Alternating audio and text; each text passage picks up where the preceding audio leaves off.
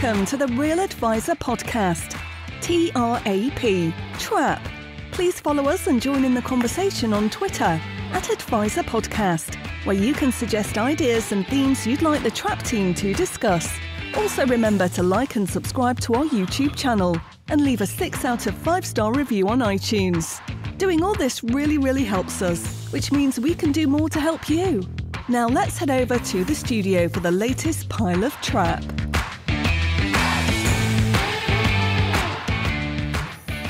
Yes, indeed, dear Trappists. Welcome back to what many people are calling episode 22 of the Real Advisor Podcast, TRAP Trap.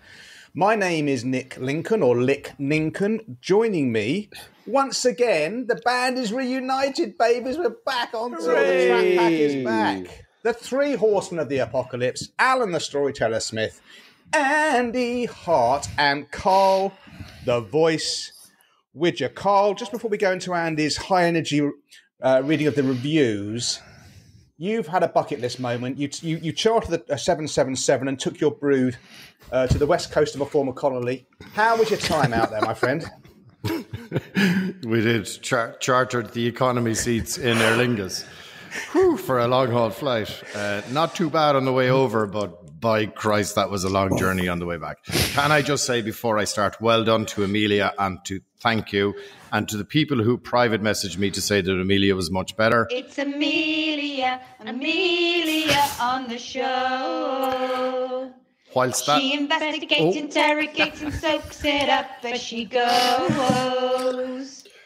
Whilst it may well be true that Amelia was much better, it's just plain mean telling me that by message. So anyway, yeah, we went to San Francisco first. We did a couple of days there, did all the touristy things like cycling over the Golden Gate Bridge, which was great fun. However, in San Francisco, you can't but be struck by the amount of homeless people. And it seems to me America is very much broken. It's the haves and the have-nots. There ain't any in between. And it's literally every 50 yards there's homeless people. So that kind of does detract from it a little bit. And it is mega expensive. So just be warned if you're going there. We then went from there on to Yosemite National Park, which has been on my bucket list forever. There is no picture that can do Yosemite National Park justice. It is the most incredible place I've been in my life. And people would often say, you know, that a view took their breath away, and I'd always be going, oh, really? I don't know really what you're talking about. I do now. This place is incredible. Now, with 4 teenagers in tow, doing 6 days hiking and cycling around Yosemite National Park was probably one day too many. But in fairness, they rode in and they really got stuck into it. So it was great fun. We went from there then to Monterey, which is on the coast. That was also magnificent. The weather, strangely, wasn't fantastic. We were getting kind of 17, 18 degrees. As Irish people used to rain and much lower temperatures, that was just about perfect for us. Yeah, nice. But genuinely, for all of we kind of packed, I'd say 4 weeks into 2 weeks. So we were very, very, very active. So those temperatures were absolutely perfect for us. Very, very, very expensive over there, though. Like, absolutely mega expensive. Top tip, I would say, if, like me, you have 4 teenagers, we did Airbnb in Yosemite and in Monterey. Definitely a brilliant idea, because everyone kind of gets their own space, and it's just much better than jamming us into kind of 2 hotel rooms, which we did in San Francisco, where people are all on top of each other. The boys didn't mind it so much, but the 3 girls weren't major fans of it. Oh, and by the way, on bucket list items, so I ticked off a number of them on the trip. One being to see The Cure play live. Absolutely magnificent. Yosemite was another one. And then I went whale watching in Monterey. Absolutely terrible. It was like 4 hours of drizzly, cold, miserable stuff to see one whale about 100 yards away for 4.5 seconds, and cost a pretty penny, as you can imagine. So I couldn't help but think about, you know, bucket lists, and having only 1 or 2 things on your bucket list is probably a bad idea, because they can underwhelm as much as they can overwhelm. So, like, definitely Yosemite was everything I thought and way more. But Jesus, whale watching. Now, I'm sure loads of people have had magnificent experiences whale watching, but just we didn't, because you can't tell the whales that we're on the way, lads. Will you just pop up there? So yeah, I actually have a bucket list. I have a little diary and I write loads and loads of things in it. And I think 40, I have 48 items there, and I've ticked off 3 now this summer. So I think really important, and as real financial planners, to encourage all of our clients to, really work on this. And I think if you write things down, they just tend to happen. So, for me, it was absolutely brilliant. We had a magnificent time. And back at it now. Was being a co-host on the Real Advisor podcast, was that on your bucket list? Is that another tick-off? No, as I told you, the only reason I did that bucket list. Oh yeah, was no, that both of those were as a result of FOMO. Yeah, that's the only reason we keep on going, isn't it? It's the FOMO thing. Just a quick point on that. I did literally 27 years ago, I did a similar trip with a group of friends, flew to San Francisco, drove down that Pacific Coast Highway.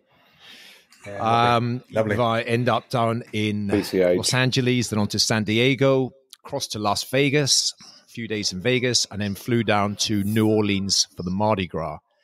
And all decades and decades later, when I meet up with the pals of mine that I went with, we'll still talk about that trip, some of the sort of crazy things that went on. So there's another example of spend your money on experiences more than things, because you never go out of fashion. They'll always keep giving. You'll always have the memory, hopefully, if they are good memories. No, totally and 100%. And we made memories of a lifetime for sure. I would say, Alan, the trip I just embarked on and the trip that you just discussed there, the only things similar were that they were both in America. So yeah, we didn't do any whale watching. Yeah, we watched a few other things. All right, you Celtic brothers. Let's try and bring some order to the show. That's great, Colin. Great to have you back, and we mean that. We kind of mean that. Andrew, review time. Go on, energize us.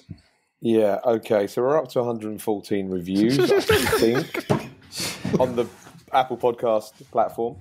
So here we go.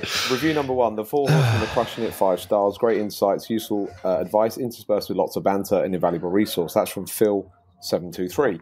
Next up, a good listen, 5 stars. A must listen wherever you are in your financial planning career. Some great insights and nuggets and very easy listening. Nick Platt. Finally, fantastic. We did this one last week. I don't think we did. Well done, guys. This podcast is great. Maybe the Nick one. All right, let's move on. Back to you, Chairman. Just so the Trappist know, Andy, you, much as I love you, you are a weirdo. Who puts things and then reads from the bottom up? Yeah. Yeah. Okay. Right. Have you just learned that he's a weirdo? I'm going from the oldest to the newest. Common knowledge. Oldest to the newest. Oh, anyway, okay. Right, so the lovely Penelope has had her hair styled this morning, and I think so. If there is a crashing sound in the background, it's just her doing something with her stylist, whose name apparently is Victoria Rose. There you go, Victoria. A free shout out on the Trap podcast, and I am recording this as the 4th day of the first Tense Ashes test commences, literally 11 o'clock this morning. So I won't know what's going on there when we end this. It could all be over. Right, Mr. Hart, Next Gen Conference. Give us the lowdown, Daddy. Oh, okay, yeah. So I was there, correct timestamp, this time last week. It was in Manchester. I was there for a couple of days. Superb again. Congratulations to the whole Next Gen team. We put on a great show. The amount of effort to put that on was a lot. There are loads of different streams, lots of the stuff going on. They had a sort of gathering party awards the night before. We were up for an award, but sadly we didn't win it. So Sam Oakes at the Financial Life Planner podcast won it. So congratulations to them. It was great. We're not great bitter event. at all. We're not bitter at all. Maybe next year we'll come back fighting. And I spoke to a load of people were there, and loads of them were huge fans of Trap. So I'm going to shout out a couple of people now. Ben Baldwin, George Agon, Harry Dunkinson, Dan Weston. They're all sort of avid listeners, so I thought I'd give them a personal shout out. But yeah, lots of people in the audience and delegates do listen to the show, I'm sure. So yeah, we're doing some good work. Back to you, boss. Very good, fellow. It's still with you, the next one, matey, actually. Divorce and clients withdrawing money to help kids. Yeah, this is, I suppose, a slightly bigger topic, but I've got a couple of clients at the moment who are doing this and helping out their children who are going through tough times. And one of them's sort of a relatively small amount, let's call it 10% of their overall investable assets, but one of them's a lot larger amount.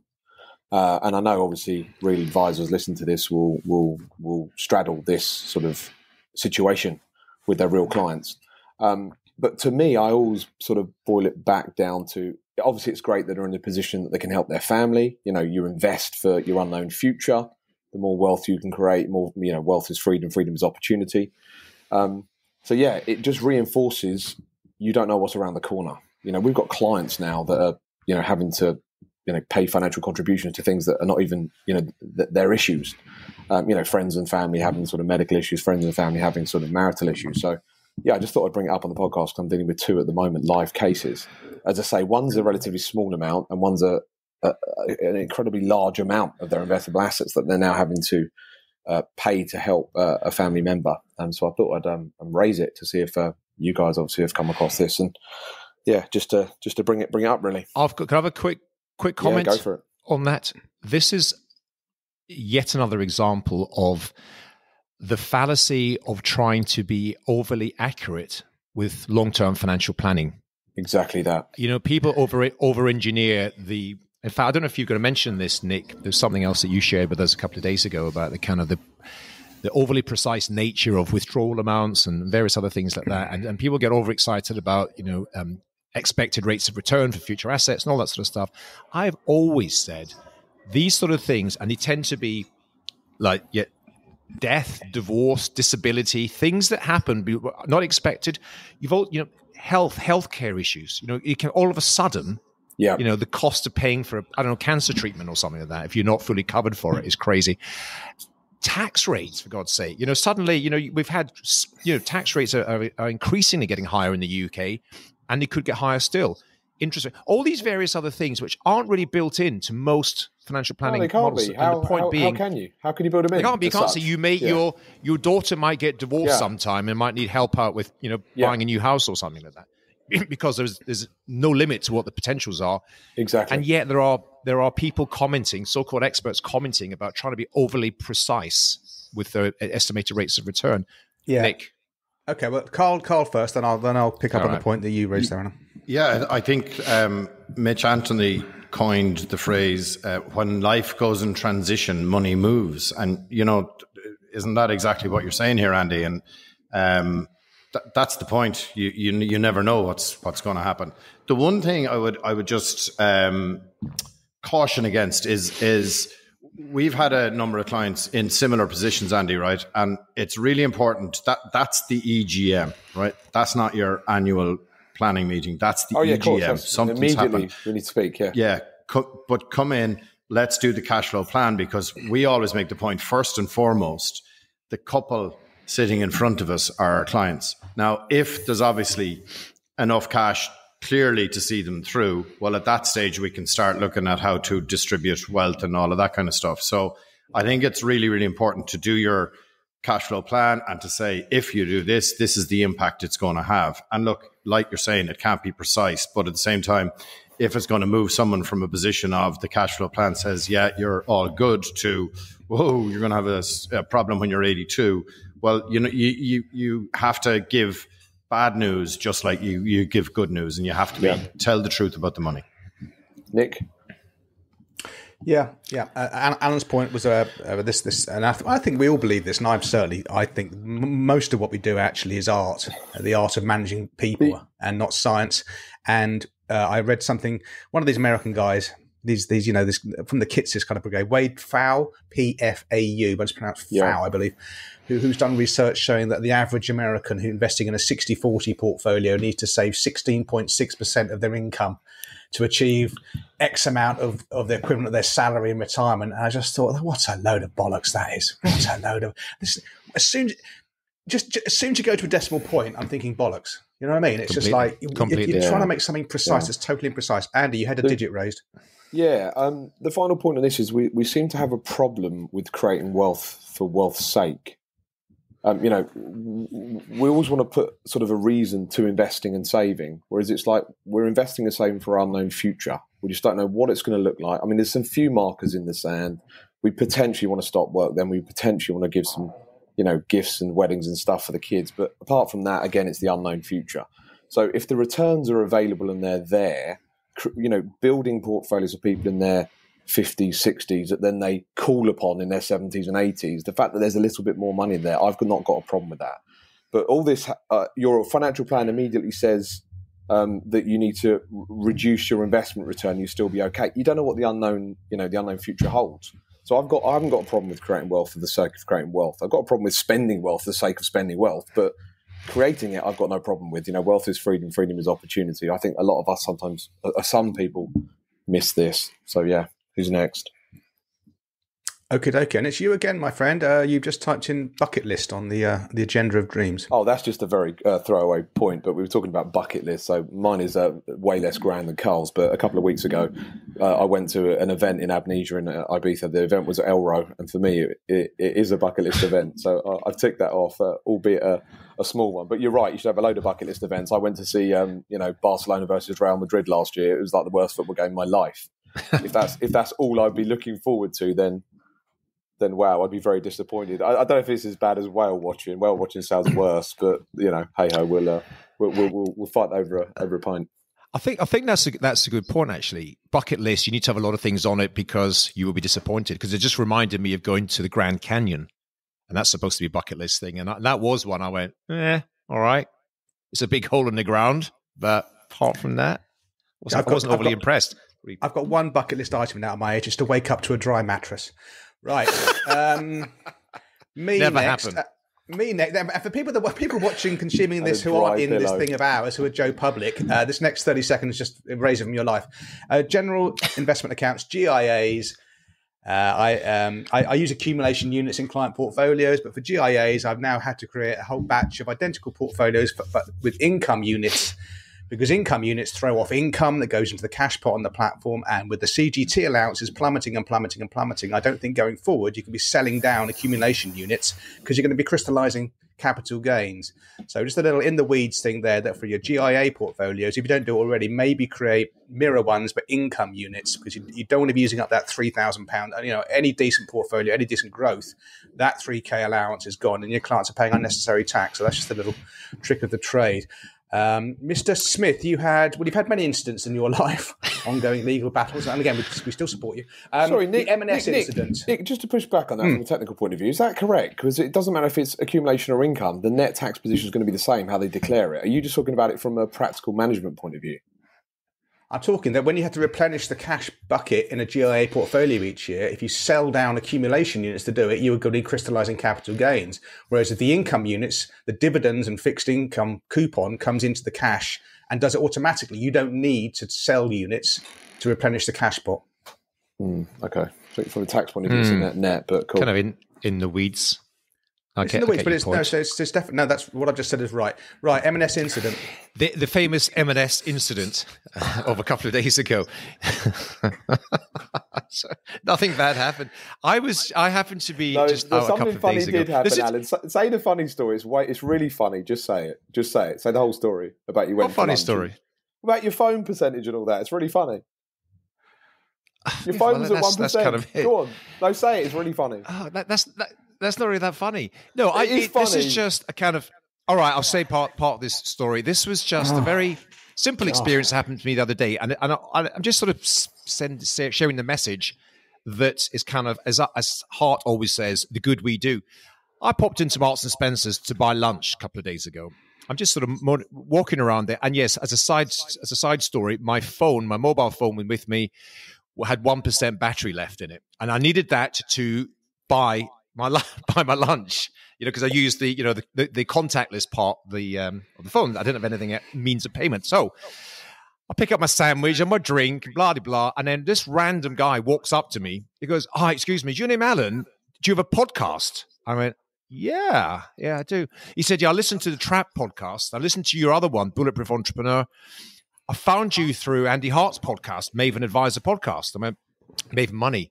Oh, that's nice. I thought that's quite, nice bloke, kind of man bun on, look pretty cool and trendy.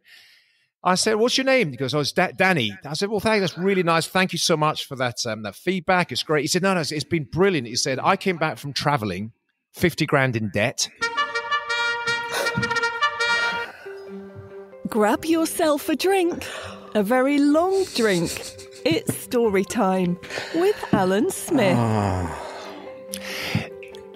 Nick, anyone watching this on YouTube, Nick, that looks like you're drinking straight vodka from the bottle.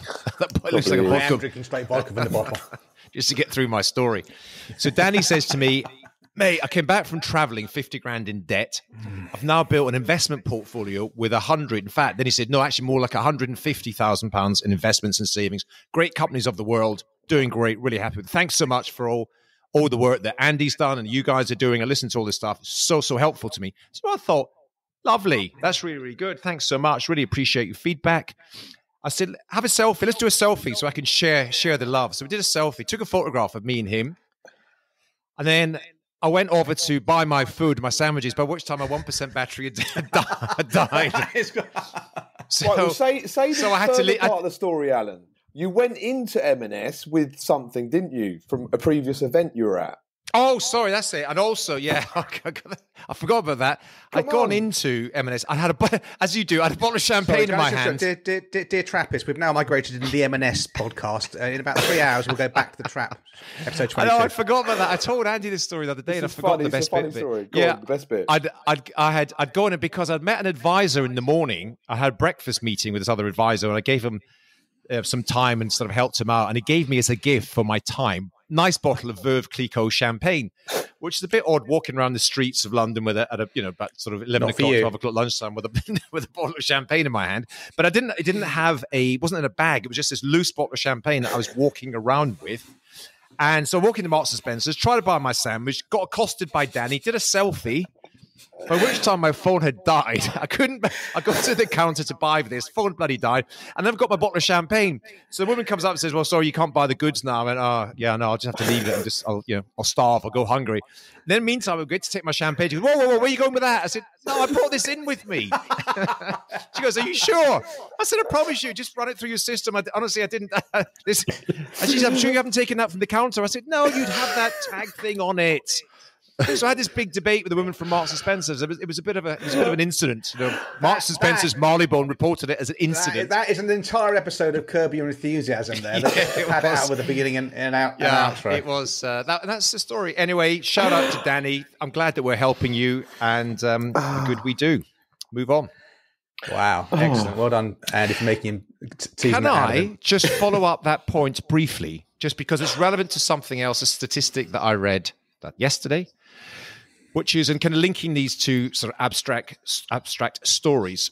Someone like Danny listens to these podcasts, and a lot of our mantra is about, invest your money, invest in the great companies of the world, then go and do something else more interesting. Don't over-engineer, don't overthink it. Just save as much as, whether it's 16.666% of your income or whether it's just what you can afford to do. Put your money in sensible investments and let the markets do the hard work.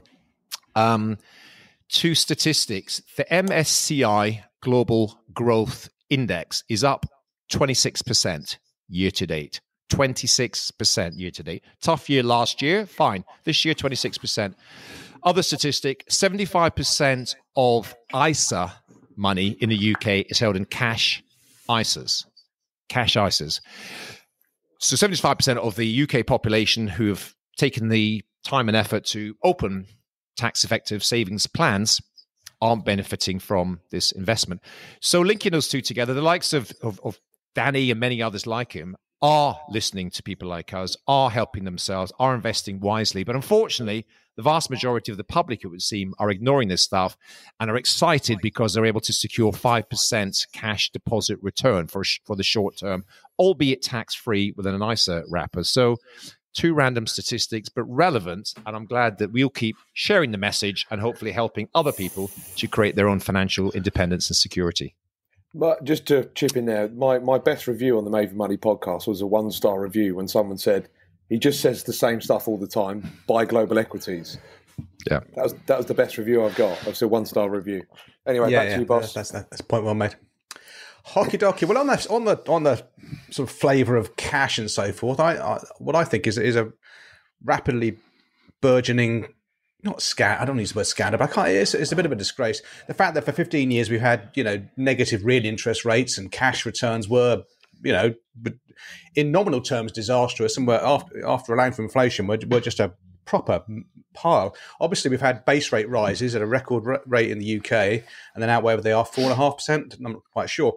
And suddenly, this thing about platforms taking a skim off the top of what they earn on cash has become, I think, it's become really, really relevant, because the long-term trend for interest rates in the UK is about where we are now. It's about 4.5% historically. So assume this goes on, it'll go on, and it'll be a bigger scandal. And if rates go up more, it's going to become a real thing. So basically, a lot of platforms don't pass on what they get from cash. They keep back a tiny slither of it for the customer, for the investor, and they keep the rest. And there's an article in Citywire, New Model Advisor, whatever that is called. No, it's still called New Model Advisor, and how Transact share prices has struggled recently. One of the primary reasons is that Transact don't take a cut. They don't skim off the top with the cash, but other platforms do, like AJ Bell and Hargreaves. And I'm reading this out verbatim. For the 6 months to the end of last year, Hargreaves made 122 million from cash accounts, more than a third of its total revenues. And AJ Bell's ongoing revenue growth is up massively. They don't disclose how much comes from cash, but it's just gone through the roof. And I just think it's, here we are, we spend hours, don't we, looking at, platform due diligence, and this one's 5 basis points more than that one. How on earth can you justify it? And this whole cash scheme thing blows that out of the water. And here's the reason why. And this is from something that Transact released. I'll read it out verbatim. So, as interest rates rise, you will have seen many more reports on the different approaches platforms are taking with client cash. One platform recently reported profit of 24 million from their clients' cash alone. Our approach is different. We think that it is wrong to skim, and that's Transact adjective, skim client interest. This is an investment return, just like a dividend or distribution. So we pass on all interest to clients. Anyway, long story short, what Transact get now on cash is just over 4% for clients, and they pass that all on to the clients, 4%. Now, here's the interesting thing. Back to Transact. The average portfolio with Transact is valued at £235,000, with 6.5% typically in cash. And what that means is, on that 6.5% in cash, with the current rate of interest, the client earns 26 basis points. That more than covers Transact's costs. In other words, at the moment, Transact pay you to put money on their platform. And that's a bog standard 4.5% long-term trend UK interest rate. And to me, that is a credit to Transact. And some other platforms do pass on the full amount, but not many. And just thinking, you're getting a free platform at the minute. And I know averages contain a whole range of skews and distributions, but the average client on Transact is getting a free platform and 2 basis points thrown in. So I don't know if you guys have a view on any of that. Andy? Yeah, I'll go now. It's a huge subject, Nick. It crops up every so often, and there's probably someone that's done a proper report on it in the UK. If we're going anywhere that the US is heading, all the big platforms in the US have technically brought their fees down to 0 because of this skim.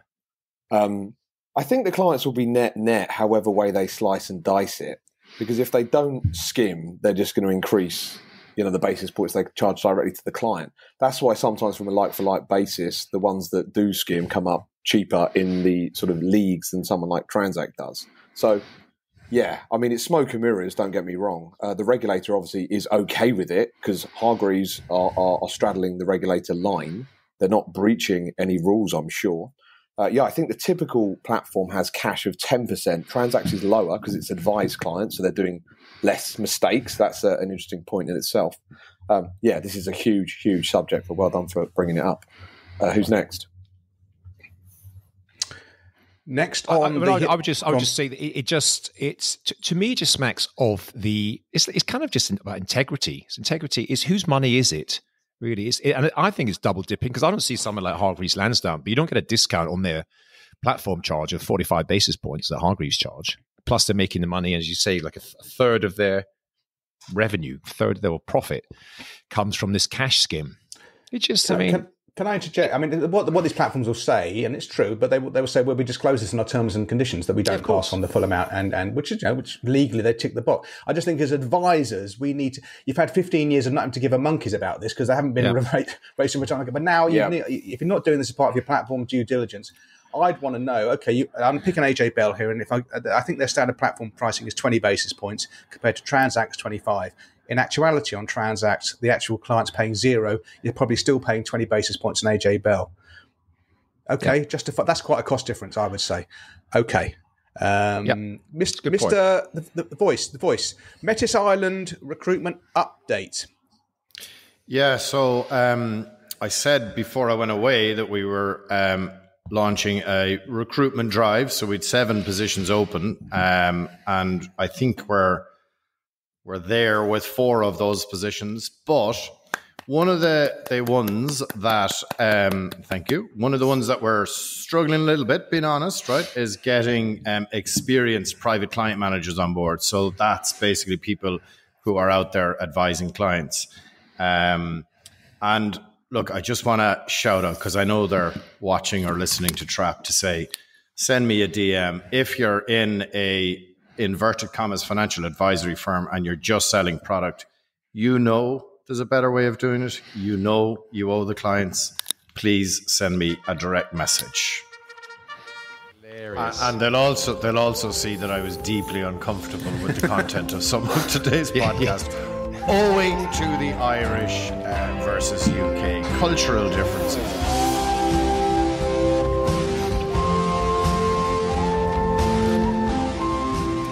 There we go. The voice saving the Irish financial planning community by doing the right thing, and an advocate. If you want to join a proper firm, Metis Norway is the place for you. And let's leave it there.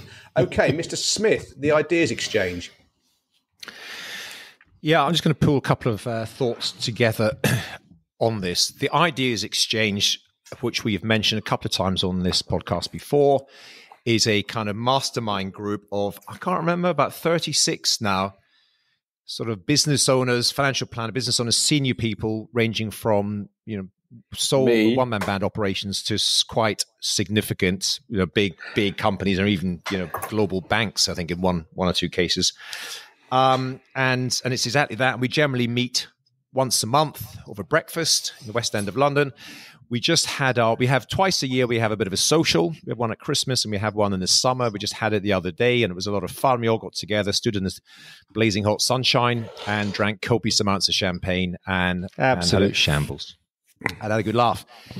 At the same time, a couple of days ago, I got a message from, and I'll shout out to Fabian Taylor. Let me just briefly read out what Fabian said to me. Hi, Alan. I'm an IFA based in Nottingham and a big fan of Trap and Bulletproof Entrepreneur, the other podcast. I'm looking to get an ideas exchange or similar set up in Nottingham as a forum to share ideas between IFAs. I know you've touched upon it in Trap, but I was wondering if you'd be willing to give a bit more detail about it, i.e. the format it takes, what the membership fee goes towards, the type of people you have speaking. I want it to be seen as valuable to potential members and not just another conference seminar where a fund manager or product provider is trying to flog their wares, blah, blah, blah. So I said to Fabian, rather than just reply to his message, I thought we could just have a quick chat about this here, because as I did reply to Fabian, I think that every sort of community up and down the country, in every major or city or town, could have their own and should have their own networking group, even if it was half a dozen of you. You don't need to have 36 or 40 people, but a group of people. So, as I say, I know we touched on this before, but I think it'd be worthwhile just maybe Nick, as the newest member to that group, sharing your thoughts on the benefits of a mastermind group, what the format ought to be, who should be invited, what about speakers, and what do the fees go to pay for? What are your sort of headline thoughts on this that will be helpful for Fabian and for other listeners? Thank you for the complete lack of preparation or leading. So, are you asking me what I think of the ideas exchange? Yeah, or just the idea of a group of advisors who meet periodically, share their best ideas, thoughts, best practice. Yeah. Well, it's cliche. What's the downside? I think absolutely, especially if you're a small, one-man band or a solopreneur, whatever you want to call it, the traditional family kind of IFA size, maybe 1-2 advisors and 38 power planners doing God knows what. Yeah, I think, and you're in your own little cell, and I'm a recent. Well, I've been with the Ideas Exchange. Probably 3 years. I joined during the Fauci flu bedwetting, so I think 3 years. And I do get stuff from it. A lot of it flies over my head because, as you said, the firms are so disparate in size. So when they start talking about, I don't know, diversity and inclusion or client experiences or getting clients on the board and all this kind of stuff, I kind of glaze over. But I get enough from it to make it worthwhile. And it's easy to do, isn't it? It's way easier than it was 15, 20 years ago. You got the internet now. You just put the clarion call out on the internet and say we're going to meet at the Nottingham. I don't know, whatever, the Nottingham Ibis every Wednesday, every third Wednesday of the month. Come along and what you give him. I've got no interest in what people give their money to. That's not my purview at all. But I think it's definitely worth doing. And then I belong to a couple of groups. Some are very loose and informal. They we just tend to meet over lunch, and to more structured. Whereas the Ideas Exchange, because it's been going for like 4 decades, hasn't it? So it's got there's a whole structure to it and an organisation, and with 38 active members and an alumni as well. If that's not included in the 38, it's quite a serious.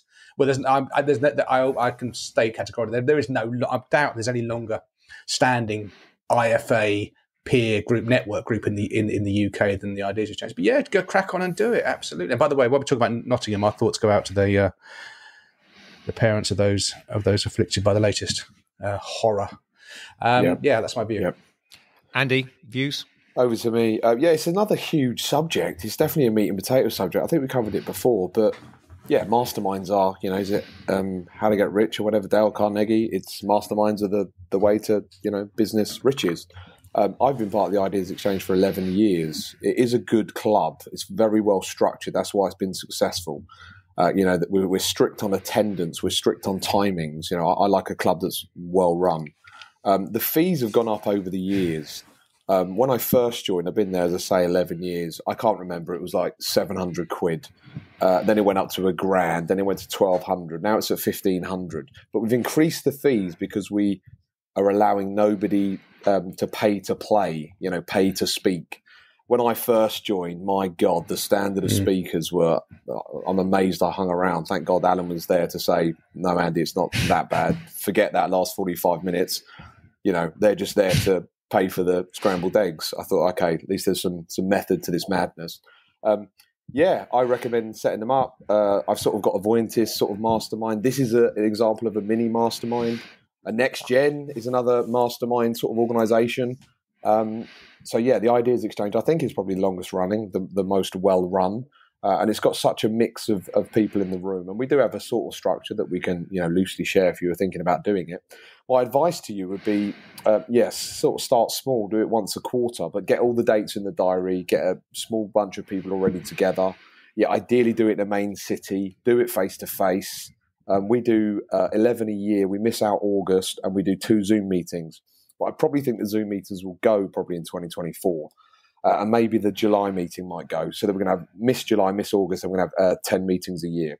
We meet at about, a bit more meat to the bones here. We meet at like 8 in the morning, 7:30 in the morning. We start at, let's say, 8.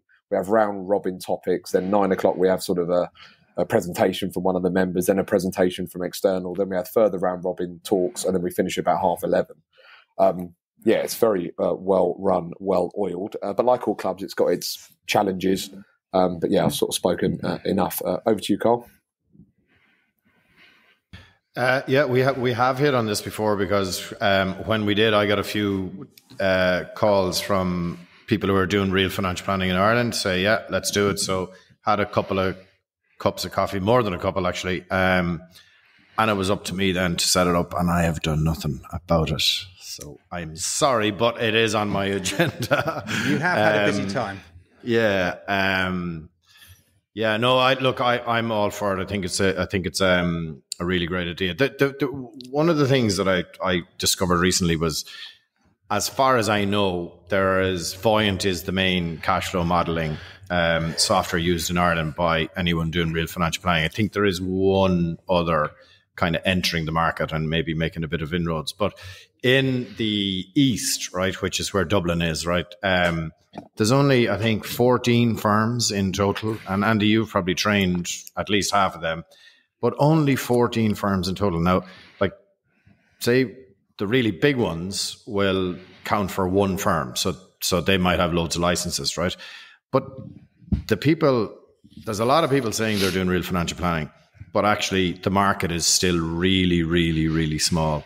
But I have been, one of the massive benefits of the Real Advisor podcast is that people who have listened to it have reached out to me and said, look, let's meet up. And they are all really good people. And they all have really, a little bit like our group here, guys, you know, you can't but benefit from sitting down and talking to people who are doing it as well, because they'll have different slants on it or different ideas. And, you know, you can only benefit from that. And, you know, my final point in this is, if the real financial planning market gets bigger in Ireland, well, Metas is going to benefit from that, but all the other firms will as well. And there'll obviously be a few will join us, and but that can only be good. Those stats just a quick low, point, Carl. Andy. Well, but those stats sound very low, Carl, but I'll take your word for it. But maybe we'll have a quick word with our good mutual friend, Stephen Brown, to see where we are with all that. Over to you, That's Alan. where they came from. Okay, cool. Yeah, just kind of wrap this up. A couple of quick points. It's first of all, we employ what they call Chatham House rules. So you're going to say things behind closed doors. You have to be comfortable with the people you share with, because you might want to share some, you know, relatively confidential information about your business or some challenges or some issues. So you've got to be able to largely trust the people. You set down your rules at the beginning. There's, I think, as we have talked about before, there's rules for bringing people on, and if more than one or two people object to any potential new member because they've got past issues or challenges with them, not looking at you specifically, Nick, but then members have got a chance to so-called blackball and not allow them in.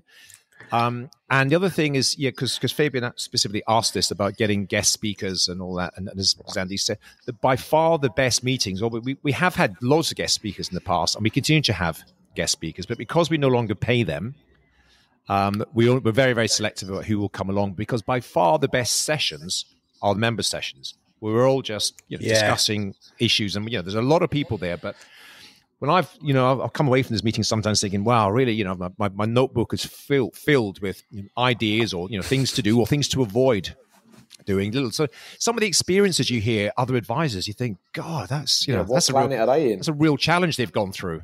Huh? Sorry. Oh, sorry. Also, what planet are they on? Some of the stuff they bring up. Well, there's some you just scratch your head and say we've never even thought about that. But as Nick has said, I think most communities, most areas, you kind of know your local firms. If you are in Nottingham, you probably know 3 or 4 others in the general area. So reach out to them, book it in the diary, and just do. Breakfast is a good time, and if you do start early enough, it doesn't eat up too much of your day, and so therefore the membership fee should really just cover expenses. We've got other things. We've got charitable things as well, but just cover expenses, cover the cost of your breakfast or your coffees or whatever. And this is kind of getting into nuts and bolts of something that. But that's what you asked for. You wanted nuts and bolts. Just be honest. I mean, you wipe your arse with your hand. It's back and forth. I mean, let's not get too much in the detail. You can work it out, Andy. Just the final thing on that. Let's not skip past that. That's the first thing that Nick's ever won in his life. He got the most amount of black balls of any new member. So well done, Nick. Correct. It's about 7 times now on this. I've got that. We'll do it. We'll do it a few more as well. Fine. And just Andy, by the way, fella, if you're going to cough twice loudly, it doesn't matter if you lean to your left because your microphone goes with you, given it's dangling around your neck. So they were 2 beauties you dropped in there. Right. Harvard University did a study in 19. Yeah. Done? Good. Harvard University did a study in 1938, and it's still ongoing, looking into there were teenage, mainly American men in 1938, and every 2 years interviewed them on their progress through life. And most of that cohort, as you might imagine, are dead now, but there are some still alive.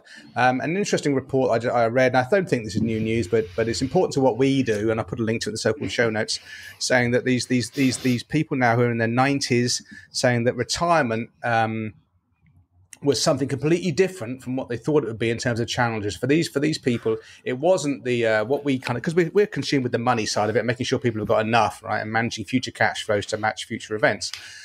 Actually, what the number one challenge these people found, who were once our age and younger and are now are older, and a lot of them are dead, is that in retirement it's having a purpose. And people retire from work, and actually they might not miss the work that much, but they miss the interaction with colleagues. And that's just something that, you know, and again, Mitch Anthony, I think you mentioned his name earlier, Carl. You did mention his name. And he says, it's not what are you retiring from, it's what are you retiring to. And I think this is one of the big things that we're going to find with our clients is just help. I don't know if we should be involved too much. I'm not one of these sort of happy, clappy, hold their hands kind of thing, but it's just raising it with clients. Okay, we've made this decision you've made the decision you want to be financially independent at 55, and I'm helping you get there. Just, you know, what are you going to do? What you suddenly got 40, 50 extra hours a week. How are you going to fit it? So that's an interesting thing I thought. And just a quick comment on that, Nick, if I may. There was I'm trying to remember the name of the program, but there was a program done on Irish television here. Can't remember the name, but anyway, they focused on people who have kind of successfully done the whole retirement thing, right? And really, you know, their longevity, their mental capacity, you know, how did they do it? And the common thread amongst them all was that, number one, they stayed really active, but number two, right? So everyone knows that the active people who drop dead and all that kind of stuff, right? Number two, they had social elements to their life. So they were dancers, golfers, gardeners, you know, but they met other people. They had other things to get up every morning and go and do. And you mightn't be involved with talking to clients about that, Nick, but we very definitely do. And that's one of the reasons we decided we'd do Future You, which I will talk about on the next episode as it's going to happen in September again. I think it's absolutely vitally important. And if you're doing real financial planning, for me, you've got to bring these hard or maybe sometimes hard topics up. Just closing on this, my favorite, I mean, I love all my clients, but my favorite client is a guy who was born in 1933. So he's turning 90 this year. He's got the mental outlook of someone 40 years younger than him, and he's got more than enough. We do his cash flow, and his son sits in on the annual planning meetings, which is absolutely fine and something I would advocate. He's just closing another business deal. It's going to bring in a couple of £100,000. He's 90 years old, but I think part of his vim and vigor comes from the fact that he's still involved in a commercial thing, even though it doesn't need to be, because he loves it and he's done it all his working life, and he's got a whole network of people who he knows all their stories built up over, well, crikey, maybe 50, 60 years now. So, you know, he's an example of living that and what a difference it makes. And he's one of those people, you know, it's hard, how long will this guy live? Because it could be a long, long time. He's just so full of vim and vigor. We've given a few shout outs to Mitch Anthony in this one, but what he says as well, he's brilliant at wordsmithing some of these things, these experiences. He says you need enough money to sleep well at night and enough purpose to get out of bed in the morning. I think that sums it up really, really nicely. That is a zinger. Okay. Mr. Smith, you've got the Shiny Magpie Man. You've got an AI event for IFA Workshop that you'd like to talk to us about. Yeah, I think I mentioned this last time around. There's a specific event on July the 5th in central London, all about AI, artificial intelligence, but more specifically for financial planners. So we're going to have a bit of a deep dive as it relates to the work that most of us are involved with. It's actually sold out, but we'll probably be able to squeeze another few tickets by the time this comes out. There's probably a chance there's probably going to be 5 or 6 tickets available. They'll probably go quite quickly. But if you listen to this and you're interested, do use discount code ALAN, ALAN, get 50 quid off. It's only 150 quid, and it's going to be full of such great content. So if you can get along. Also, if you can't get along to it, there is a video version of it, and you get a chance to get the recording, which you can watch at your leisure later. There'll be some real practical tips. So do try to get along to that. And the other event, whilst I'm here to mentioned it recently, Bulletproof Entrepreneur podcast, or a live interview with Henry Dimbleby, founder of the Leon fast food chain, sold for over £100 million. If you like meeting and speaking to sharp entrepreneurs who've had a great success and asking them questions directly, also pick up a copy of his book, signed autograph, then come along to Homegrown Private Members Club on June 26th.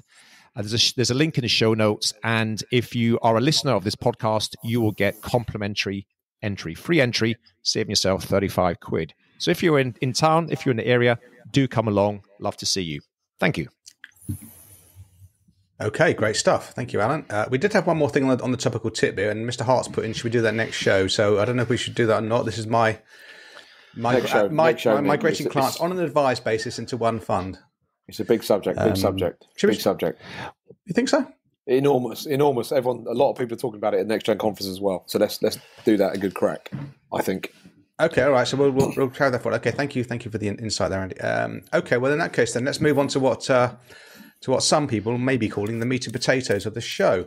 And in the last 2 episodes, we talked about the prospecting funnel, how you go through that, and then once you've got prospects into clients, because remember, you're vetting them, they're not vetting you. They might think they are. That's wrong.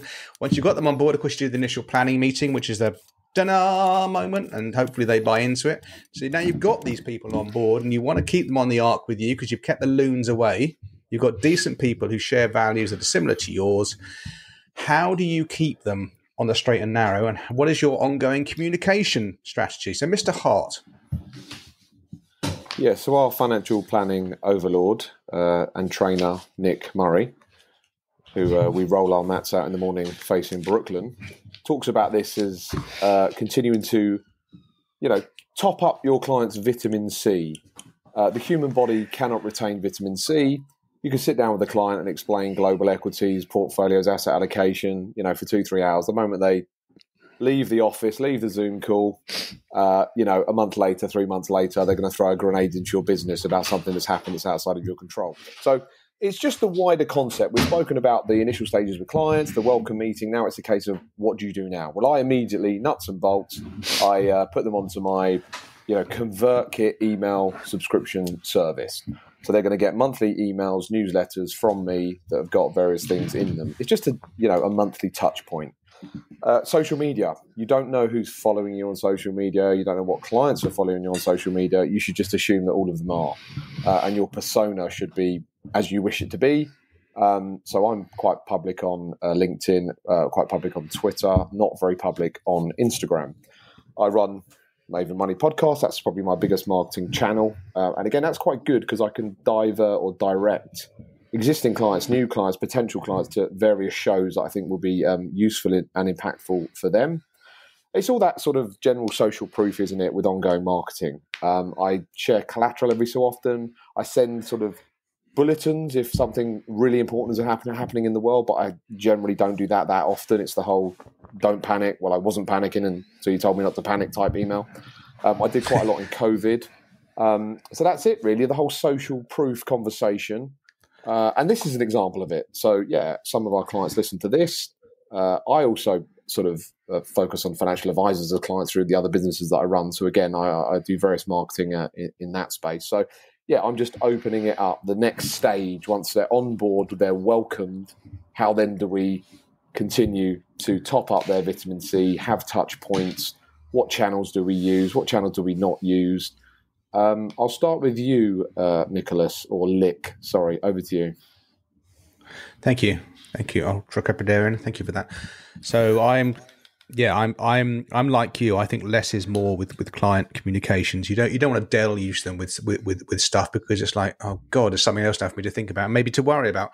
But I do have, believe it or not, and you, the three of you might chant with this, I do have kind of an overarching strategy with clients. So I do this quarterly newsletter. I'm not sure who reads it. I write it more for my own benefit, and it's quite long and wordy, but that just gets my name in their inbox. It's a naff thing maybe, but I don't do Christmas cards. I don't do anything, but I do physical handwritten birthday cards for my clients. Okay. And just from me, blah, blah, blah. And by the way, since the year of your birth, UK inflation has been X amount. The great companies of the UK have returned Y amount. Capturing that difference is financial salvation. I've got a little card I put in there. And this is the thing I want to get add my segment here. It's consistency of language. It's consistency of message. That whenever you do touch your clients with communications, and the point you made, Andy, about your review, your best review was your worst review, because all he does is bang on about the same old bloody stuff. Yeah, in all your client communications, make sure you bang on about the same bloody stuff in the same language you used in the prospecting meeting, the same language you used in the initial planning meeting. Just consistency. So try and avoid using the word stock market. Try and avoid words like loss. Risk. Try and avoid technical words, even like personal pension. It's a free money growth pot. The ISA is a tax-free growth pot, and the GIA is just a growth pot, right? We don't have to use these technical. We're blessed. We've got the English language, right? It's the most beautiful language in the world, the most fluid. We can use whatever words we want to convey our message that we're comfortable. We don't have to use the technical jargon that's on the statute, but we might have to refer to that in suitability lessons and so forth. That's fine. But when we're communicating with clients, remember, they really don't have a clue what we're talking about most of the time. And using arcane acronyms and other stuff in front of them, I think, is a crime. So just use whatever language you feel most comfortable, conveys your message, and then just make sure you're consistent with it all the time. Again, it's the vitamin C, the vitamin D, what have you. Repetition is the mother of all learning. So I have a light touch contact point with my clients. I know you read this again, mainly American studies say you should be touching clients with communications 9 times a year. God knows where they get these figures from. I don't really do that outside of the annual planning meeting. And of course, around that, there's a lot of communications because you're back and forth with data and updating and so forth. But whatever you're doing, consistency of language, consistency. Mr. Smith?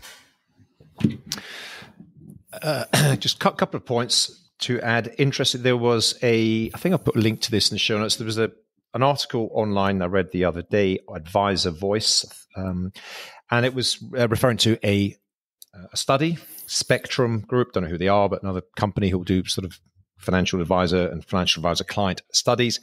And they cited the top 4 reasons for a client leaving an advisor. And 3 of the 4 most highly cited reasons were communication related. Things like, I never hear from them. I met someone the other day, prospective new client, became a client, is currently with another firm elsewhere, and said, I never hear from them. Never hear from them. Not a dicky bird. Markets up, markets down, anything going on, no communication whatsoever.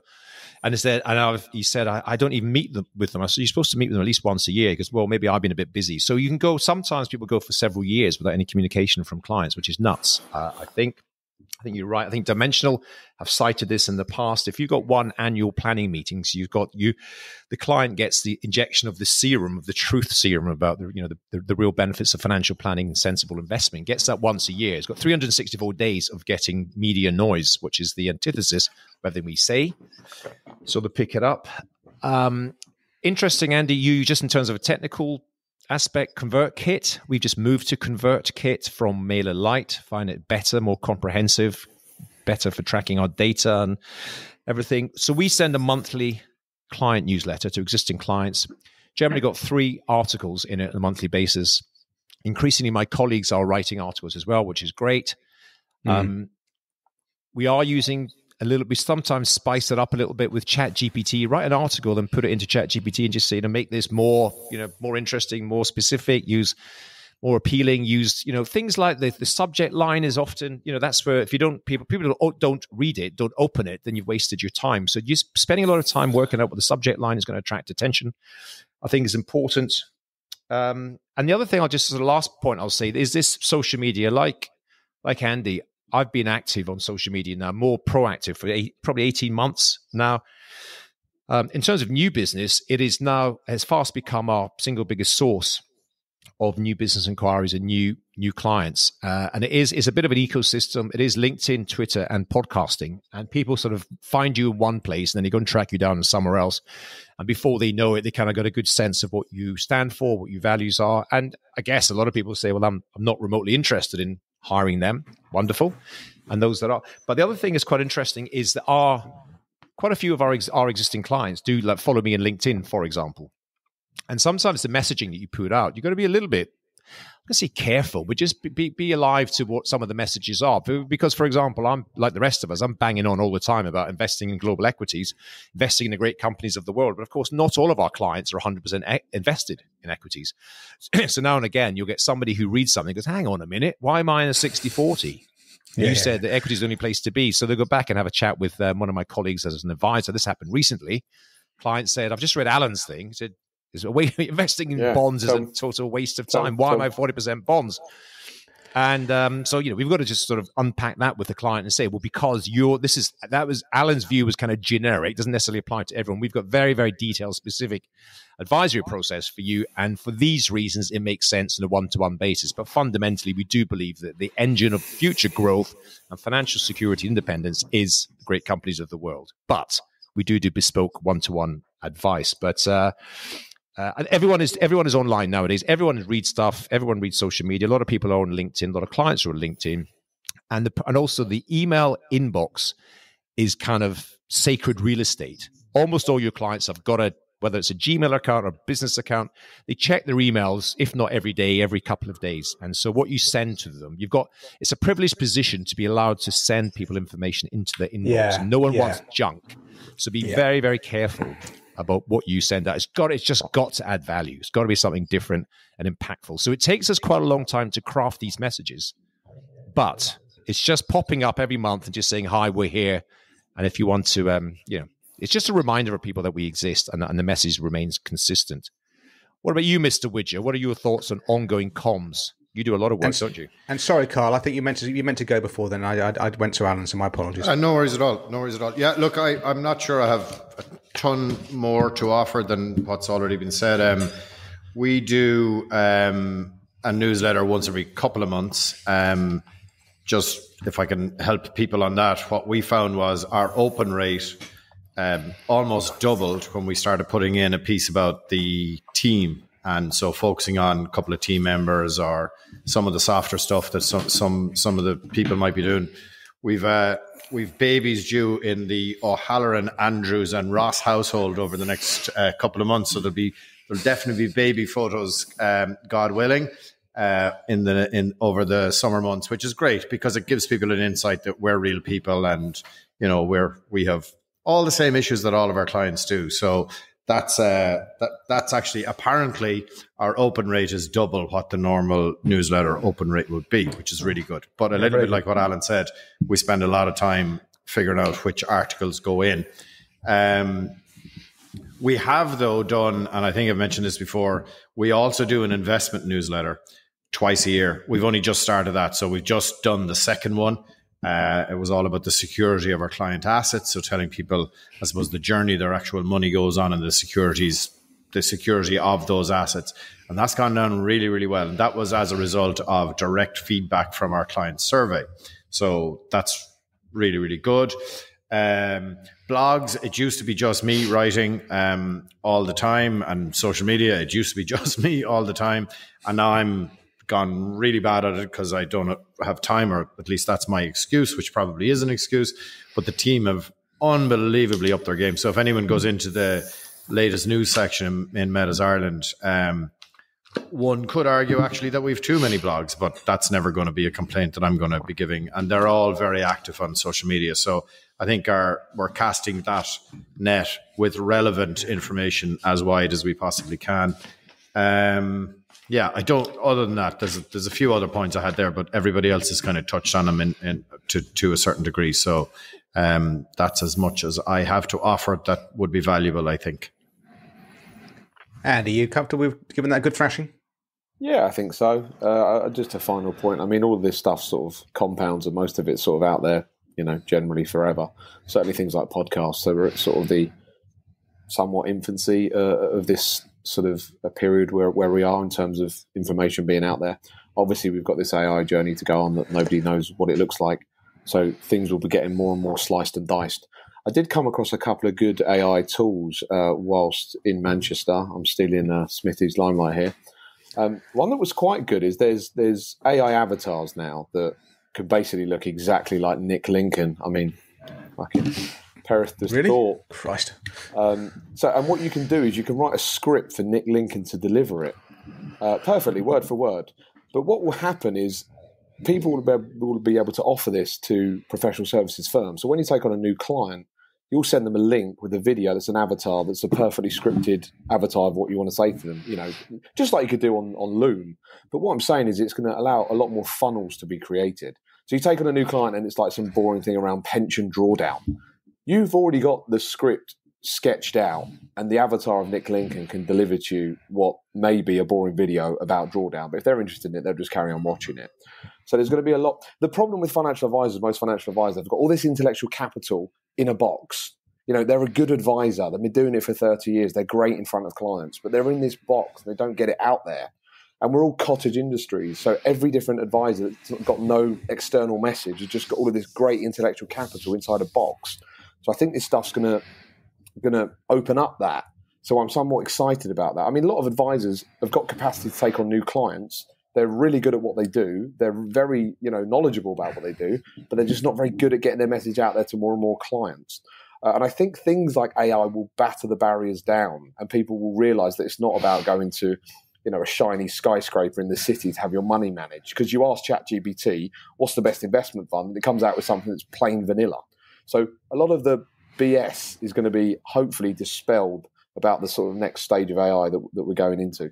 But without me getting too much on my soapbox, I think that sort of avatar creation of custom avatar where you can get your message out to more and more people, more and more funnels. You can almost pretty much create the. I think this is the point being that all of a sudden, one thing is for certain, and as Carl has alluded to as well, creating content, be it newsletters, blog posts, podcasts, everything is time consuming. There's no doubt about it, and so therefore we're kind of doing one to many. So when we do our newsletter, and it is a source of kind of irritation for me somewhat, is that we've got clients like you've all got, that everyone's got in age ranges, excluding say the children of clients, but certainly we've got clients in their 30s and sort of normal engaged clients up until their 80s, 90s, I don't know, and we are sending out same newsletter. Full disclosure to that, and that's kind of gets me a bit. What I'd love to do is just really talk about avatars, but really segment our own existing clients down. It could be by age, it could be by any number of different ways of segmenting it. Because what we want, interests or specific recent experiences or anything like that. Because the core message is probably 80% the same. So you could say the same, whether it's about pensions or whatever. But if you were saying specifically, if you are aged over 75, this is something to pay attention to. So for my 75-year-old client, 76-year-old client, you can say, oh, this is interesting. This really appeals to me. And my 38-year-old client is never going to see it in the first place. Where at the moment, they might see something like that and say, well, it doesn't apply to me.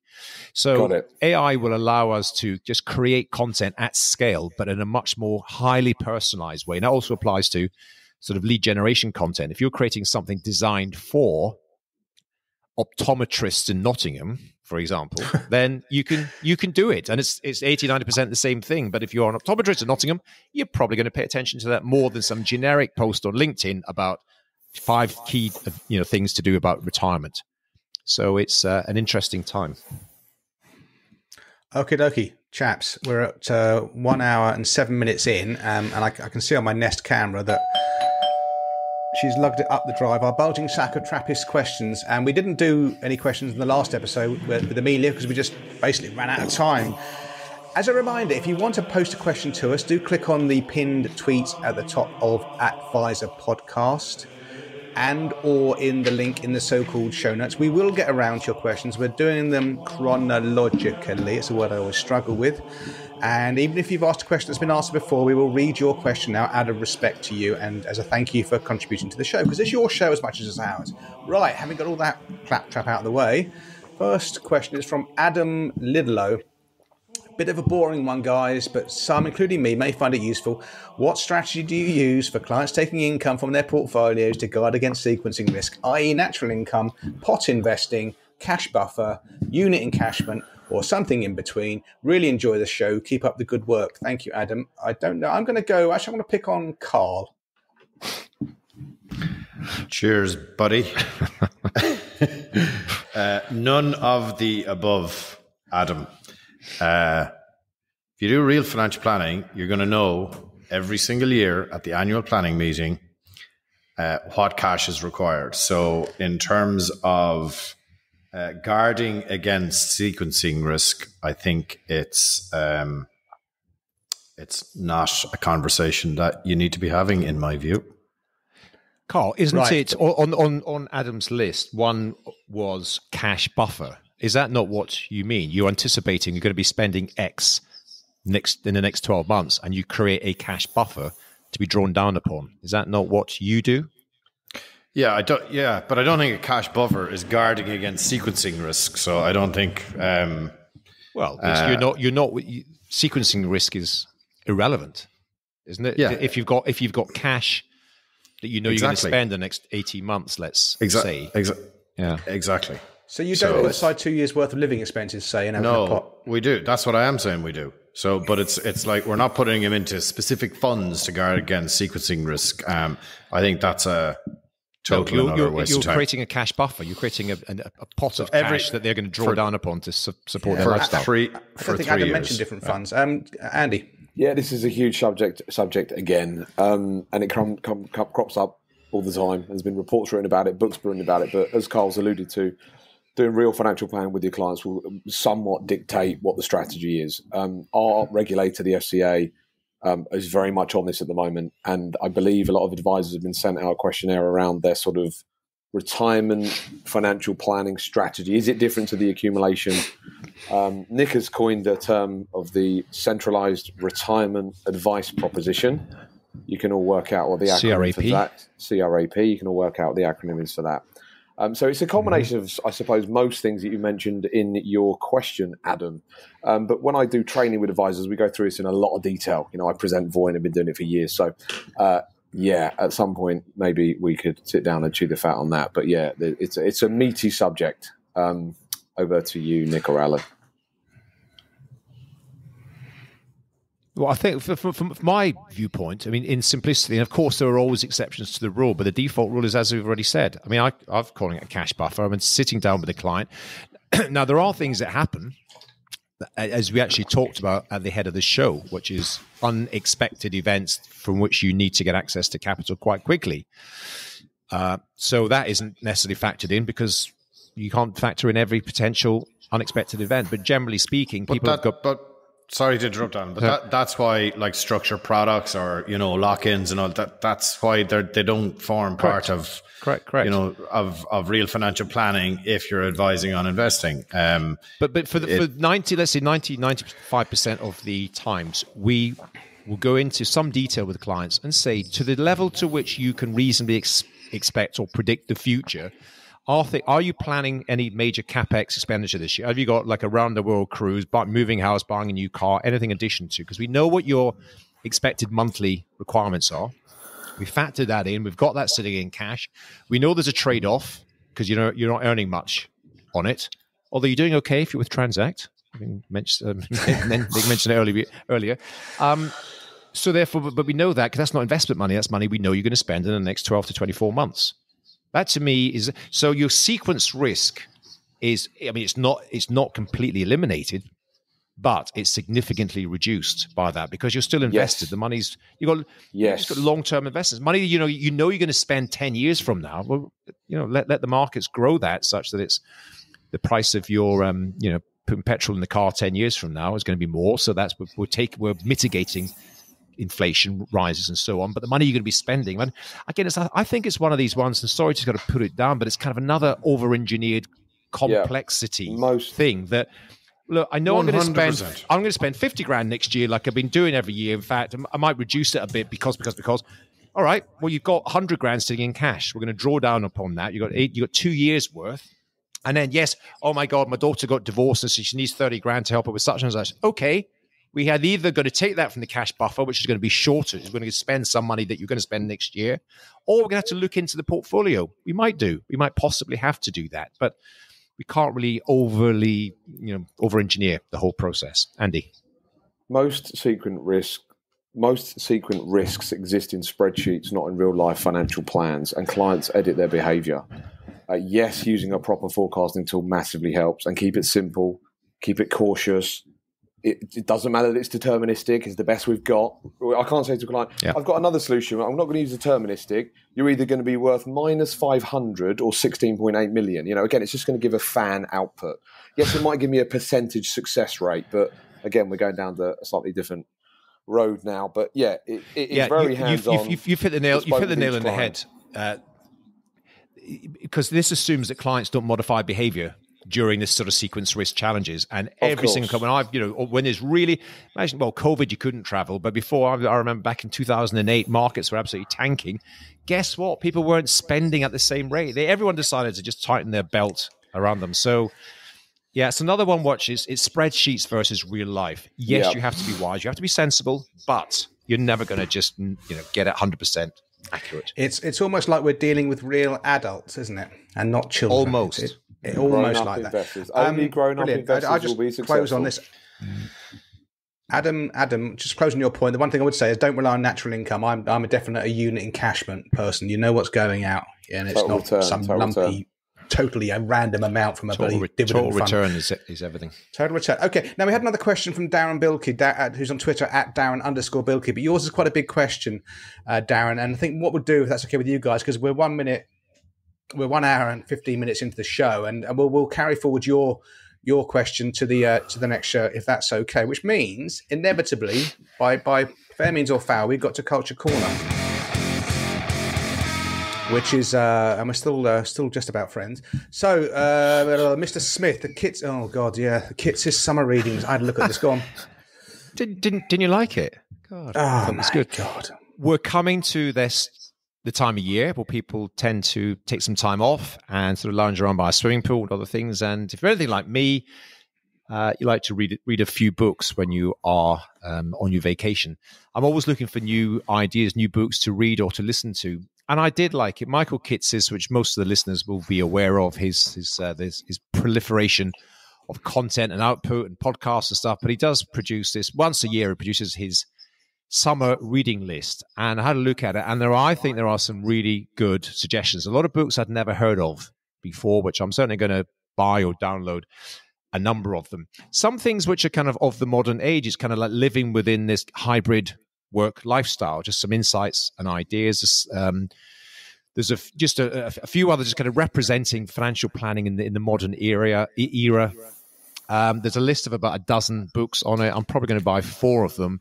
The link to his list is on our show notes, and I think it's well worth, despite what Nick says, well worth taking a look at and getting an idea or two.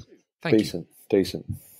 Okay, very good. Mine is mine's a negative and a positive. So my Culture Corner, dear Trappist, and if you're watching, I'll hold it up to the camera now. The essays of Warren Buffett. Now, the ultra-crepidarian is going to have a mini panic attack here, but I tried to read this and found it awfully, awfully dull and dry, actually. So I'm willing to give this away. The first Trappist who hits me up, shoot me, who reaches out, shoot me, who makes contact with me via a DM on LinkedIn, I will send that book to them. There you go. There's your present.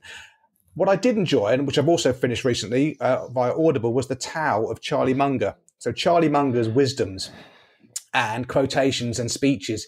And I found that really enjoyable. I think of the two of them, Munger is actually probably, I think, the better communicator. He's bone dry, but I did enjoy that. So I would go carefully with the essays of Warren Buffett, but go into The Tao of Charlie Munger, because that's really informative, really easy, and really quick. Mr. Widger. Muted, Carl. You're doing so well. Sorry. I nearly did a full show without making a mistake. Jesus. Yeah. Anyway, my one is I did an interview, a wide-ranging interview with The Currency about where the Irish financial advice industry is at. And that's what the headline said. So the headline, I should just showed it for those watching on YouTube. Financial planner Carl Widger calls out the industry. Many aren't trustworthy. How to win friends and influence people in Ireland. You're a bunch of cowboys. As you can imagine, I shared it on. I did the interview before I went on holidays, and I wasn't really. I wasn't checking anything except I was checking The Currency to say, I wonder what headline they'll put on that. So lo and behold, I got a little panic attack. So obviously that headline is a little bit out of context. However, there have been so many investments and unregulated investment firms carrying on as if they were regulated, blah, blah, blah. So I do think it's something I can stand over. However, when I put it out on LinkedIn and Twitter, crickets, right? Nobody said anything. I did get a few text messages from real financial planners saying, fair play, delighted. But I did note that nobody was publicly willing to back me on that one. But anyway, look, I was delighted to do it with The Currency because I think The Currency is Ireland's number one, without question, business news app. So for me to be asked to contribute as a thought leader, that was pretty cool from my point of view. It is behind a paywall, so I'm pretty sure every Irish advisor listening to this will have subscribed to the currency. So go check it out. And if you'd like to give me a little bit of backing, that would be great, but I don't expect it. Carl, why do you think that you didn't get a lot of backing for that? What you said was you didn't say anything which was not true, was not demonstrably true by previous press reports, newspaper accounts, and so on. Why didn't the other Irish advisors get behind you publicly? Any thoughts? I don't know. Like, I see. I have tons and tons of followers from UK advisors, obviously because I know you guys and haven't spoken at home before and all that kind of stuff. And I follow a lot of you guys as in UK advisors on Twitter, and I can see you all fighting all the time. And you guys seem to be much more comfortable with the conflict than Irish advisors are. I think everybody in Ireland is like, why would you be upsetting people? I think there's much more, without any question or doubt, because I've heard of it, there's much more conversations going on behind the scenes. And for sure, I have a target on my back. And for sure, people will be watching every step I make and every breath I take, probably. But look, I can stand over what I said. I'm absolutely comfortable that it is fair to say that there are many who are untrustworthy, and there are way too many advisors in the market. And I mentioned one or two things about the regulator, and I stand over those also. Yeah, well, that's the important thing, Carl. You can stand by what you said, and that's the integrity that comes through. Where are we going with this? Where are we going with this? No. I'm serious. The man in the arena thing, isn't it? You know, you can. Okay, sorry. So no, I'm actually being genuine. Now, Mr. Come on, we're at 1 hour 21 minutes for the love of Christ. Spellcaster, the fall of Sam Bankman-Fried, Mr. Hart. Yeah, so this is a new podcast from Wondery, which is a famous podcast studio, and they put this together. Spellcaster, the fall of Sam Bankman-Fried, which is the FBF. Anyway, the interesting thing about this is this whole story about he was a massive donator to the effective altruism industry that went on a huge, rise and tear, mainly sort of backed and funded, or to a part, for what he was up to. I know, obviously, Michael Lewis is going to cover this. There's going to be loads of different podcasts, loads of different films. But yeah, I thought it was. I've listened to the first one. It's pretty decent. It's classic Wondery. It's quite American, but yeah, decent and worth a listen. But yeah, does anyone have any comments about this effective altruism thing that you've looked into? Or yeah, it's a bloody fraud. This guy is an absolute crook, and he bent himself in this effective altruism thing, and then all the wokerati couldn't wait to suck up to the guy, and it's an out and out. I'm not sure. I think there's a guy. Fraud. Is it Will McCaskill? He was the founder of effective altruism. I think he's legit. I think he is. I mean, I don't know. Yeah. I think he was the incredible thing from what I've seen or read or watched about SBF is that he was. I mean, I'm not saying you should judge people for what they look like. He didn't look like the most impressive character with his sort of mop of frizzy hair and his shorts wearing to big conferences and things. But he clearly was a good salesman, like often these guys are, like Bernie Madoff was and many others were. He was a brilliant salesman because I think he hoodwinked McCaskill and a bunch of these others to sort of get behind him because they had existing credibility out there, and he just sort of jumped on the back of their credibility. I think they were as hoodwinked as much as many others were. But all it's all going to come out. I mean, I don't know. There's a trial, isn't it? There's a trial coming out. It won't be till I think there's a couple end of the year or next year. No, there's a couple. If you need to boast about your altruism, you're already in the bin as far as I'm concerned. You do it yourself, and you keep quiet about it. You don't bloody start writing books about it, for Christ's sake. And that's the received word of God to end this show on. Is that fair enough, guys? 1 minute 20, 1 hour 23. Well, I'll be disappointed if we wrap up before hearing about Andy's drop. Come on. You want to hear Andy's drop? I do. Okay, and then we can finish. Come on. This is random, dear TRAPist. Enjoy. Andy, the ultra-crepidarian Andy. He knows about everything, Andy. Can't be told anything. His name is Andrew Hart. Andrew Hart! There you go. Thank you. Good.